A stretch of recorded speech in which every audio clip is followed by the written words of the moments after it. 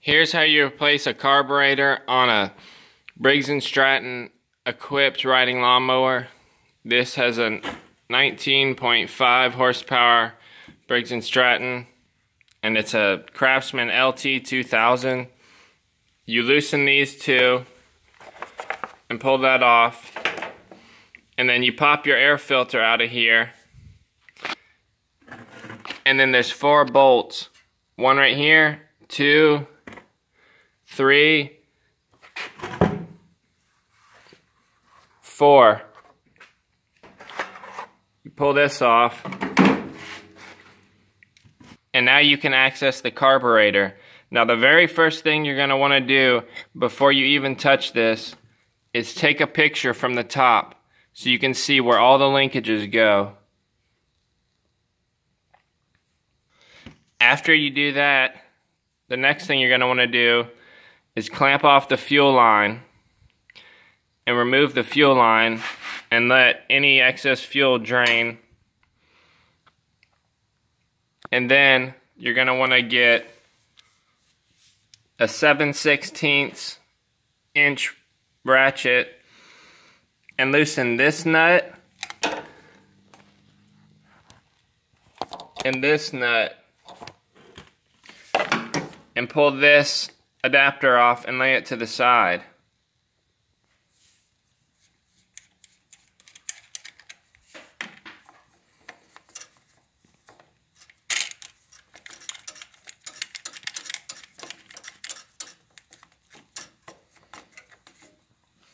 Now you have a little hose right here. You're going to want to push this off too.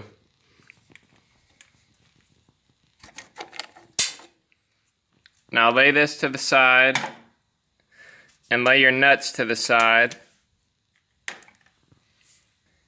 And now you want to get an 8mm wrench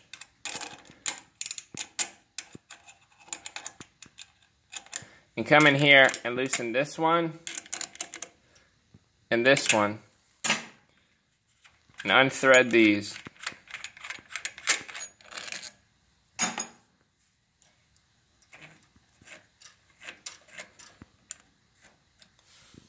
You're also going to want to disconnect this right here.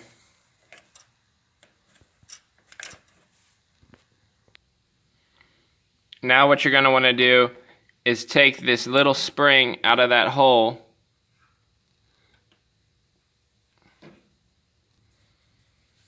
and rotate the carb assembly so that that comes out. And now you're going to have to twist it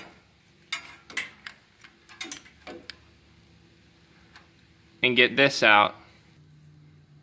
Okay, now that you have that out, you're going to want to take this little choke lever and remove it like that and lay it to the side.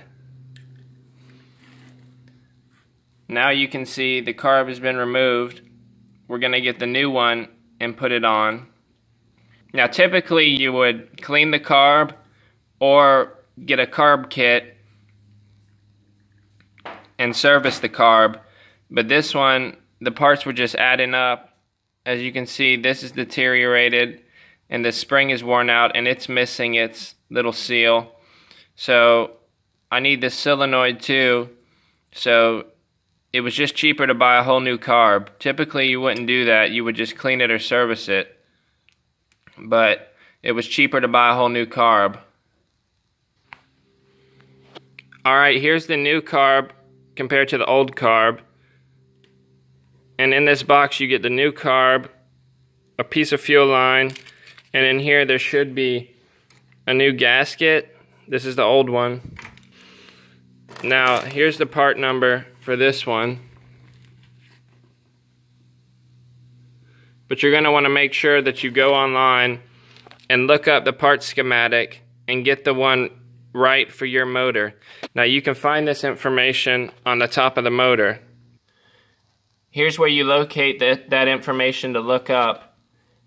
It's the model, the type, and then this right here. You don't need this.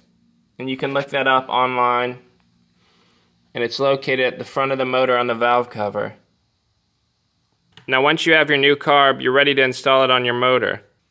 The first thing you're going to want to do is put this choke lever back on it.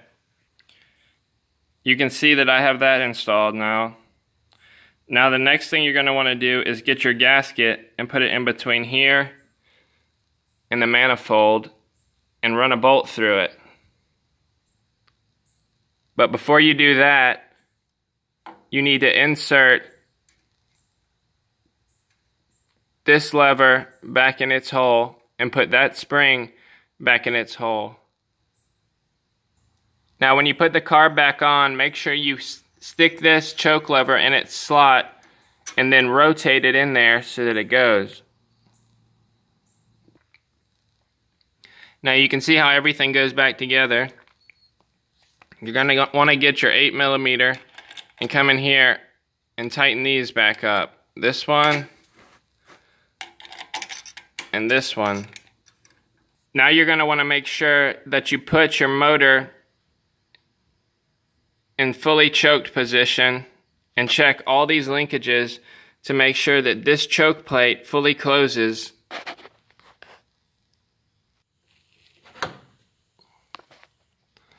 So now we come down here and see it's not fully closed, is it? And now you have to make some adjustments and adjust this so that the choke plate fully closes at idle. You can see that if I push it a little bit, it goes, but that's not acceptable. This has to be adjusted properly. Once you have it adjusted properly, then you can go ahead and put your adapter plate back on. Okay, now we're ready to reinstall our adapter. So we come up here and replace it and put the first nut on here and get it finger tight, and then come around back and put our other nut on here and get it finger tight.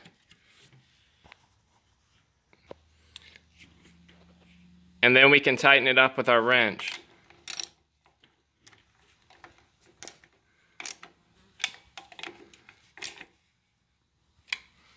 Now there's an O-ring that sits in the groove behind here. You want to make sure that it's properly seated. And after that, we can reinstall our plastics. Now put your plastic housing back on and come over here and tighten this one back up. This bolt, and this bolt. And you're going to want to make sure that this heat shield's tabs are properly on the plastic up there so that it doesn't break anything. Now we can insert our air filter. So pop it on here and press it into place. And put our top cover back on. And tighten these down. Now we want to take this fuel hose and insert it onto this barb and cut a section of it so that it fits on there good.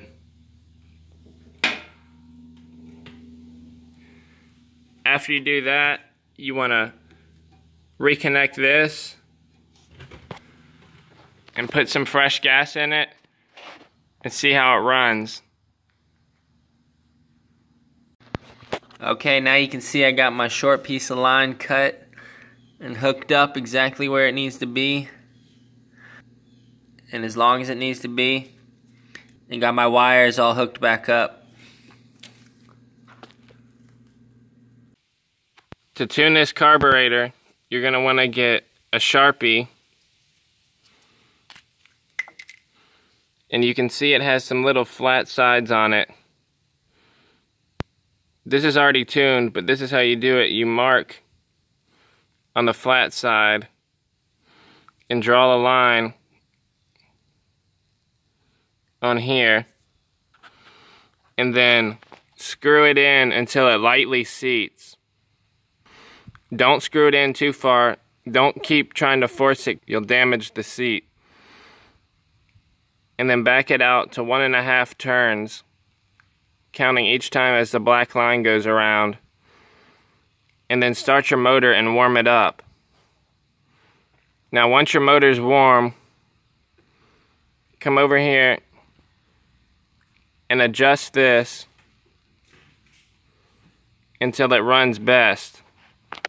Turn it in clockwise at half throttle until the motor starts to slow down, and then slowly turn it counterclockwise until it reaches a point where the RPMs are running higher than they were before, and then turn it back to the slow spot, and then find the midpoint in between those two, and that's where it needs to be set.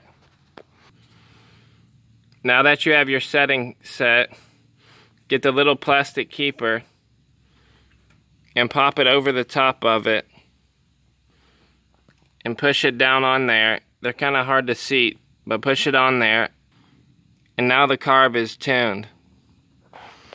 Now you may have to play with your idle screw before you do this, but this one's already set correctly. Just play with it until you get it set properly. Now crank her up and see how she runs. Make sure you push in your clutch. Have your choke on full.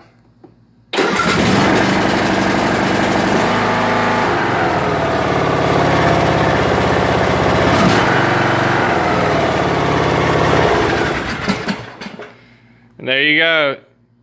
She runs beautifully now. That's how you replace a carb on a riding lawnmower.